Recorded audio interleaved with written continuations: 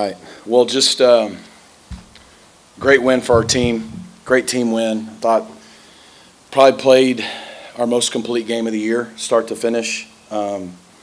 Both offense, defense, special teams. It was just a really good team win. We started fast. Thought it was good for the offense to go down and score.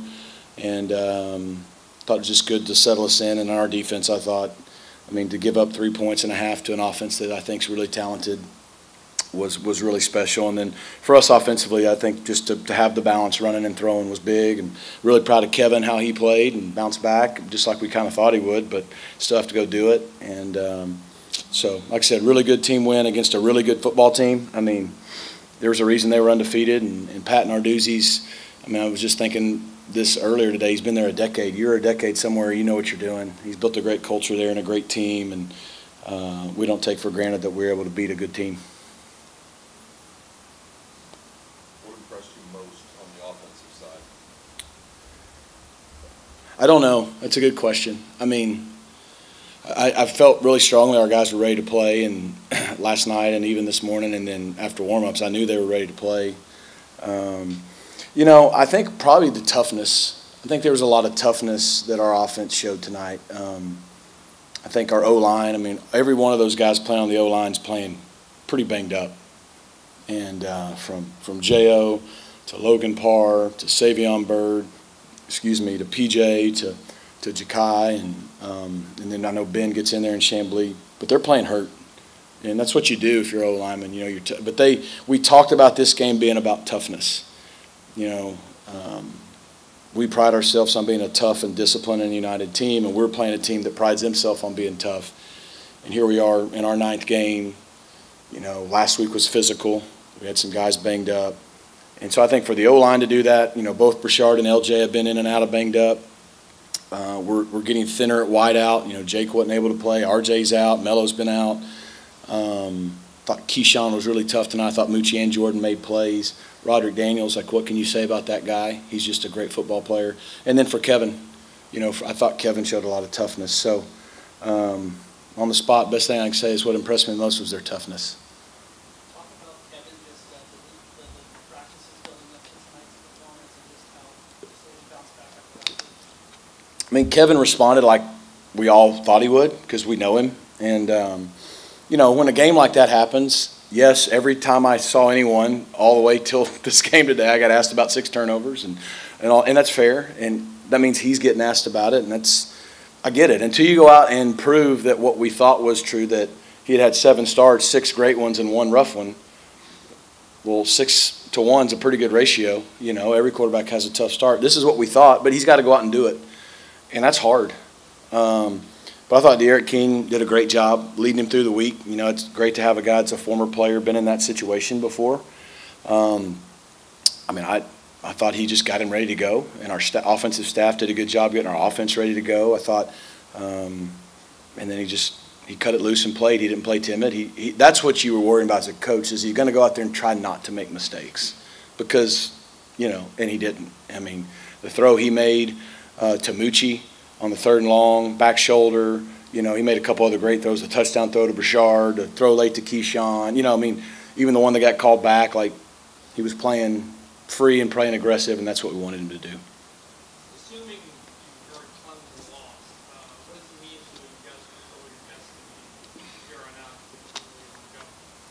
out? You want the coach speak answer or the real one? No. It's kind of all the same. We still had, no matter whether someone else lost or not, we had to just keep doing it, and we still do. We got 3 games left, and we go out and don't take care of our business, and it doesn't matter.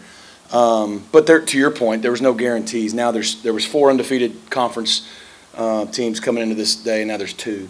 So I don't know. Our team and our staff has done a really good job of literally being present and just working on chasing the standard that this team has set for ourselves each week. They did it tonight at a high level.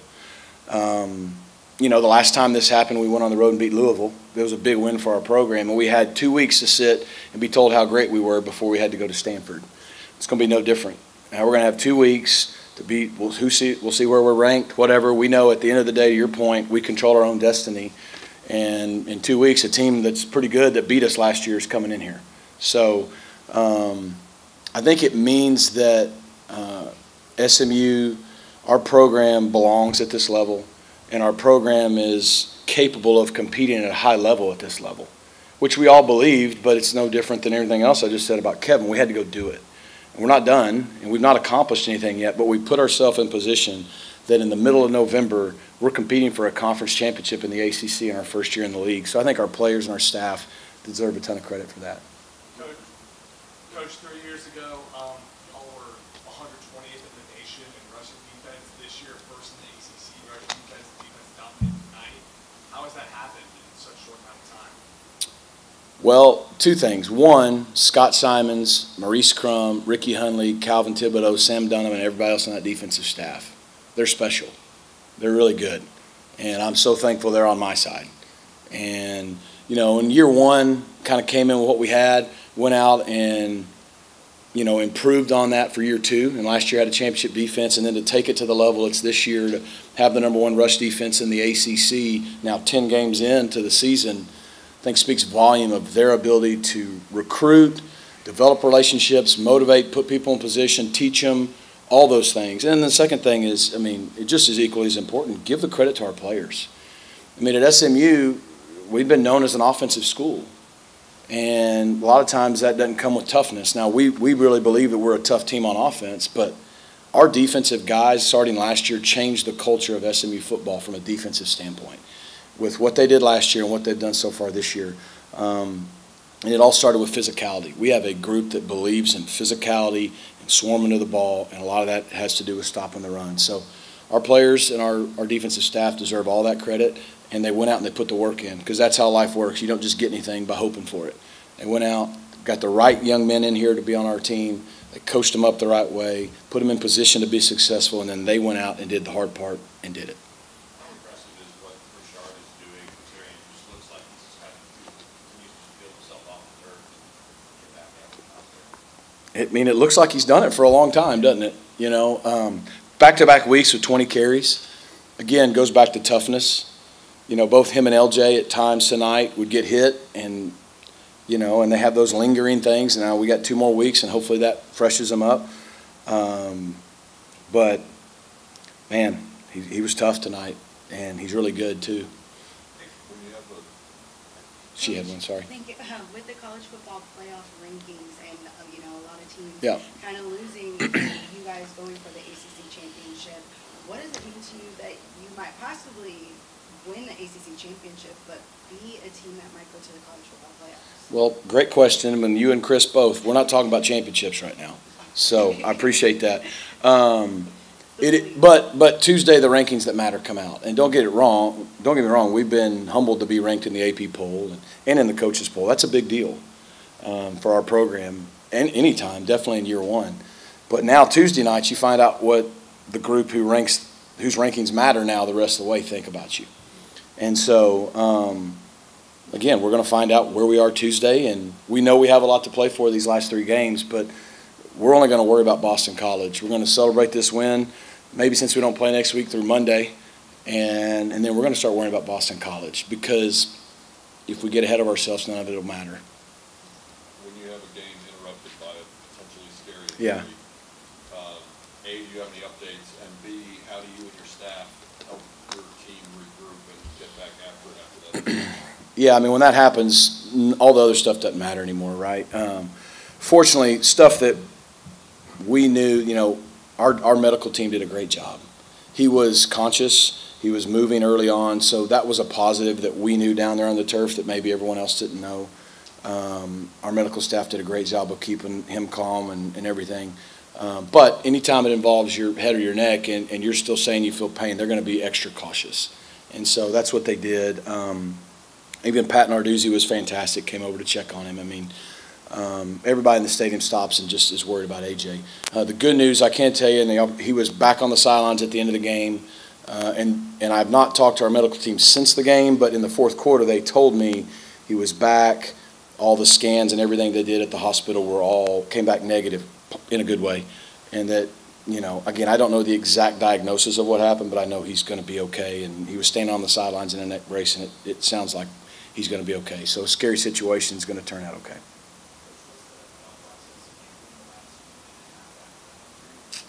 Yeah, and that was to your question too. I mean, our guys were pretty shook up. They cared about him. It helped that we were able to say, look, guys, we think he's okay. I mean, our medical staff was saying, hey, we think he's okay, but, we got – but it's still hard. I thought our defensive staff, we were on defense at the time, did a really nice job of calming them down. And they did a good job of saying, okay, we know AJ's being taken care of. Let's go play. It's hard to do as a player too because, he just got hurt playing the sport you're playing. And they did. They got to stop, and then we go down and get a field goal. So the kids handled it as good as you could ask. Coach, you talked about this potentially being the most complete game the team has played all year. How much of that do you think comes from being back at home for the first time in a month and having your fan base not let your team take your foot off the gas? Yeah, I think it means a lot. I think being home was a big deal. Probably more than I knew. Like, really, part of me is like, I don't know, are we going to be flat because we're home, we're overexcited or whatever, They were just the right amount of excited. And, but yeah, we hadn't been here since September 28th. Technically, I guess it was back-to-back sellouts, but really the last 3 times we've been here, TCU, Florida State, and now Pitt, we've come out of that tunnel for a big game and a big moment for SMU, and the place is full. And it feels full, and it sounds full, and it's a real atmosphere that can be an advantage for us and our defense and our team, and we feed off that. That's what a home field advantage does for you. And so I probably didn't put enough stock on the fact that we hadn't had it for a month. They were really excited about it. And yeah, I think it was our most complete game just because I don't think we had any lulls, really. Even at Louisville, the third quarter, we had a lull. The only lull we had tonight was when we put our backups in. And those guys competed their tail off. But I just thought it was really complete, and I think being at home had a lot to do with it. To honor the Cotton Bowl team. Yeah. This weekend as well, and homecoming and honoring your past players and things like that. Is there kind of that extra juice as well? Yeah. Play the right way? Yeah, it's nostalgic in a good way for a lot of them to be back. Yeah. As a head coach, you don't get to do all that fun stuff, like homecoming and all the Letterman back and recognizing the Cotton Bowl team. You just got to go do your job and try to put the team out there ready to play. But it was really cool to do it, because that was a big game back when we beat Pitt 7-3. Dan Marino and the Pony Express and Eric Dickerson. We usually have a current player or a current staff member coach spend some time with our team. We have a little deal at the hotel on Friday nights called Brotherhood that we just go 15, 20 minutes. And last night it was Eric Dickerson made a special appearance, and he spoke to our team. So stuff like that was really cool. And to see those guys in the locker room after the game fired up, to see Bryson walking out for the coin toss with his trophy, and then in the student, like all that stuff's a big deal, but it's what makes SMU special. So good to deliver in that moment. What are your thoughts on Nick Saban's contract? So I didn't see it, but then I was told about it, and then I guess our media team saw it and cut it out and put it. I think he's the greatest coach to ever do it. It looks like he knows what he's talking about to me, the way Kevin played tonight. I think we're just fine, nobody talking about us. We know how good Kevin is. We don't need anybody to tell us, and neither does Kevin. It's nice to be recognized. Our team, I think our defense, doesn't get talked about enough, but I also don't care, because I'm proud of them and I'm proud of our staff. And so pretty cool, though, for Nick Saban to say about you if you're Kevin, hey, I think this is maybe the most underrated player in the country, and then for him to go out and make him look good. So. You have to start telling that rap poison now. Do what? You have to start telling that rap poison. Maybe. We'll see. See if we can find a new way to repackage it. No, we definitely got to worry about it now. There's plenty of rat poison out there for us.